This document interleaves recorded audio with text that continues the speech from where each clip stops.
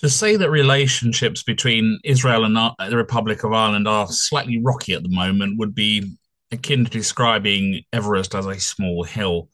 However, leaving that aside and issues like the ongoing kerfuffle over the UNIFIL soldiers and the IDF, not the Irish Defence Forces, the other IDF, the Israeli Defence Forces. This news article struck me today looking through the Irish news. Um, Let me get rid of that lot first.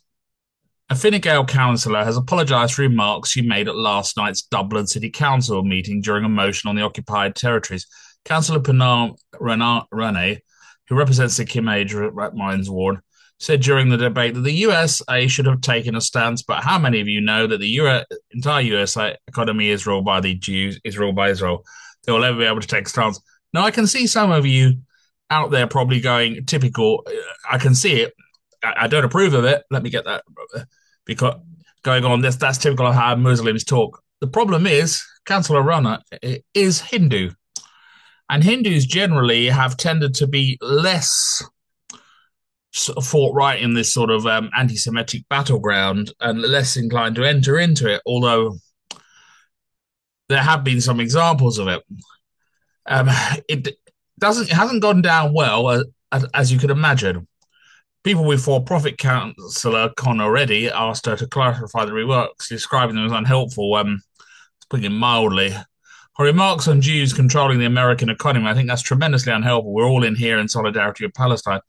To equate Judaism and Zionism is a complete fallacy. It's wrong, and I think we all stand against anti-Semitism. And it would be helpful if she could withdraw that particular use. The problem with this councillor's remark is it brings up the old idea that anti-Zionism is 1 inch away from anti-Semitism, and it is true sometimes. Some anti-Zionists are anti-Semitic as well, but it is possible to legitimately criticize Israel and not have any dislike of Jews. There's plenty of Jewish people who do it, and there are plenty of Jewish organizations that are not overly fond of Israel as a secular state. Orthodox Jews, for example, have a strange and ambiguous relationship with it, where they're happy to live there, but they don't regard it as a state as according to the Torah. Councillor Rene responded, yes, that's fine. I didn't mean a particular community. I'm just saying that the US economy is ruled by the Israelis. Well, if you didn't mean a particular community, why have you just mentioned one again? That's a bit of a non-apologies. It's not wrong. They have worked hard for it. That's not what I'm saying. What I'm saying is that the US is not able to take a stance today because of their financial dependency.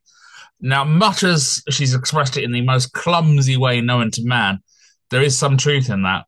There are too many vested interests in both Israel and the US for the US to wish upsetting the apple cart, and too many issues revolving around defense, oil, and all sorts of other issues. But those issues will be true if the population of Israel was replaced tomorrow with entirely, I don't know, we'll replace them with Romanian Catholics for the sake of the argument. The practical fact of the matter is because it's sitting in such a strategic location, the problem would arise. But of course, the problems are compounded because of the unique history of the area and the unique history of the Jewish people adds to the problems. And Miss Rene's comments will be seized upon as they have been, as you'll see. This morning, in a post on X, or Twitter as we used to call it, Miss Rane apologised for the comments and withdrew them. I completely withdraw my comments made at last night's City Council meeting in relation to a motion on the occupied territories bill. I was wrong and I feel apologising. Mr. Marcus out here thinks probably the Fine Gael party bigwigs probably had a quick word in her shell like and told her to knock it off before she caused the Irish nation extreme problems. The Jewish Representative Council of Ireland has said it is appalled by the remarks. Her subsequent apology is not accepted, and Fine Gael should consider whether she ought to be removed from the party. I think that's something for Fine Gael to consider, not anyone else.